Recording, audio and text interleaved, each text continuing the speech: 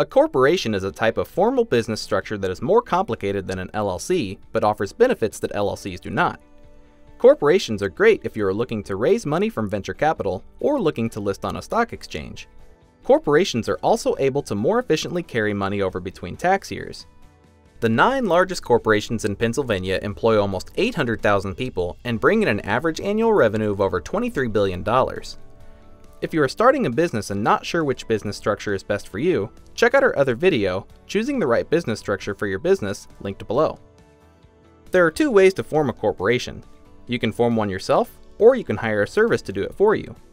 In this video, we will look at both options and help you decide how to go about forming your own corporation.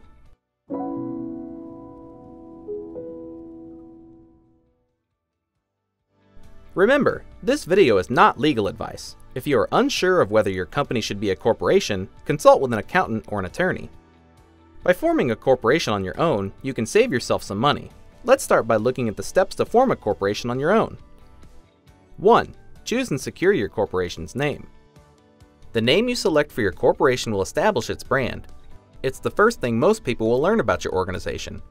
It's important to pick a name that both aligns with your brand and follows the rules of naming guidelines in Pennsylvania. You'll need to check Pennsylvania's specific naming requirements, but you should follow these general rules when choosing a name. Your name must contain the word corporation, company, incorporated, limited, or an abbreviation of one of these terms.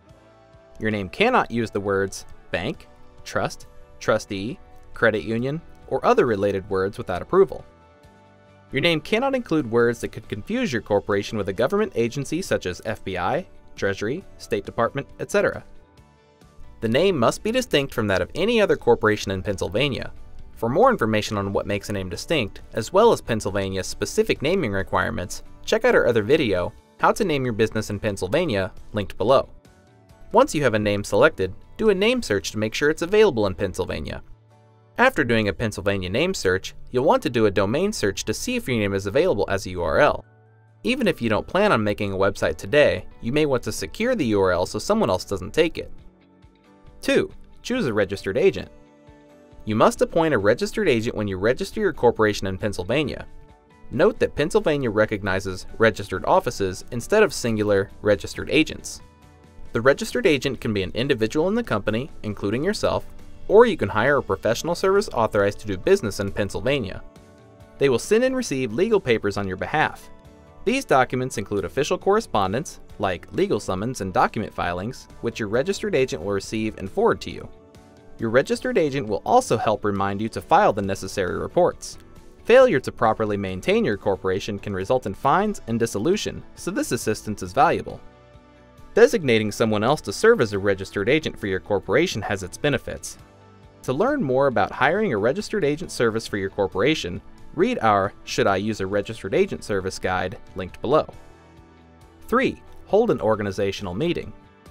Before you officially file the formation documents in Step 4, you will need to hold an organizational meeting to complete the following tasks. Create and approve bylaws, select your initial directors, determine your share structure, and execute an incorporator statement. Let's break down each of these. Create and approve bylaws. Bylaws are the rules that determine how your organization will be governed and run. You can think about the bylaws as a constitution for your corporation. It makes the rules and priorities clear for everyone involved. A corporation's bylaws will supplement any rules set forth by the federal government or the state. In your bylaws, be sure to include how the corporation will be governed, including the role of directors and officers, how meetings are held, voting procedures, and how officers and directors are elected, how records will be kept and managed, how disputes will be handled, how bylaws will be added and amended in the future, the date of the annual shareholder meeting, how to negotiate contracts, fiduciary duties to the corporation, such as acting in the best interest of the corporation, and what constitutes a quorum for voting purposes. Appoint initial directors. You must appoint at least one director who will oversee your Pennsylvania corporation until the first shareholder meeting. A corporate director is in charge of the adoption, amendment, and repeal of the operational bylaws as well as the election, supervision, and removal of officers. After forming the corporation, the incorporators, or initial directors, if named on the formation documents, should call an organizational meeting. During this initial meeting, either the incorporators will elect the board of directors or the initial directors will appoint the officers. Choose a share structure and strategy. A share of stock is the unit of ownership of a corporation.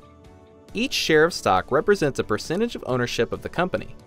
For example, if a corporation issues only one share of stock, the shareholder, or stock owner, would then own 100% of the corporation. Shares can be structured into classes. Each class, termed as a share class, holds different rights and privileges. You can have multiple classes, and each class can hold any number of shares. The standard Articles of Incorporation form issued by the Pennsylvania Department of State can only be used to start a corporation with one share class. If a corporation needs a multiple share class structure, they must either attach an additional provision or compose their own Articles of Incorporation. We recommend starting with a high number of authorized shares. Many attorneys suggest 10 million. By starting with a high number, you have the flexibility to issue shares as needed without paying legal fees to increase your initial authorized shares amount. Create and execute an incorporator statement. The incorporators should sign an incorporator statement with complete names and addresses of each initial director and store it in the corporate records book. This document names the initial directors that will serve until the board of directors is elected during the first shareholders meeting. It should be stored with the rest of your corporate records. 4. File the Articles of Incorporation. You will need to file the Articles of Incorporation with the state of Pennsylvania. Once the articles are approved, you'll have officially formed a corporation. You can file online or by mail with the Pennsylvania Department of State. Filing fees vary, so check out our page linked below for more information.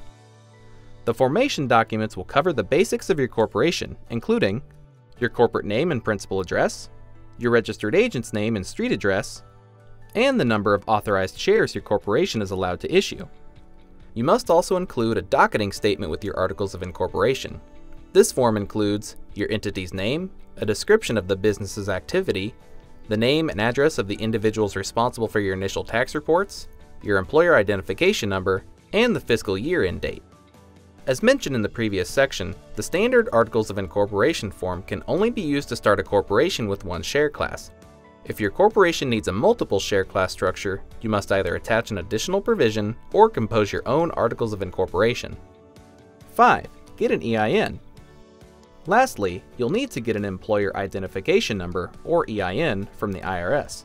Also known as a Federal Tax Identification Number, your EIN is like a Social Security number for your corporation. An EIN is how the IRS tracks your business for tax purposes, but it's also necessary to open a business bank account and legally hire employees. The good news is that EINs are free and can be quickly obtained by visiting the irs.gov website. For more information on EINs, check out our other video linked below. Now that you know all the steps to forming a corporation on your own, maybe you don't want to go through the process by yourself. Let's take a look at the other way to form a corporation. Hiring a professional service to file your forms and act as your registered agent for the corporation will cost you an additional $50 to $150. However, there are several benefits to working with a pro. A hired registered agent helps with getting your reports filed on time, helps you stay organized by keeping your business mail separate, and is available at all regular business hours to accept official mail and legal papers on your corporation's behalf. A final and important additional benefit to using a service is privacy. A professional service will provide a level of privacy by withholding your personal name from the corporation's contact information. There are many reasons why you might not want your personal information easily accessible and associated with your business. Hiring a professional corporation formation service is an easy way to accomplish this. If you want to form a company that can issue stock, raise money through investors, or efficiently carry money over between tax years, then a corporation is the right business structure for you. Now you know all the steps to form a corporation. For a more detailed guide, visit our site at howtostartanllc.com. Give the video a like if you found it useful, and subscribe if you'd like to see more. If you have questions or encounter any roadblocks, leave a comment below. Good luck with starting your corporation.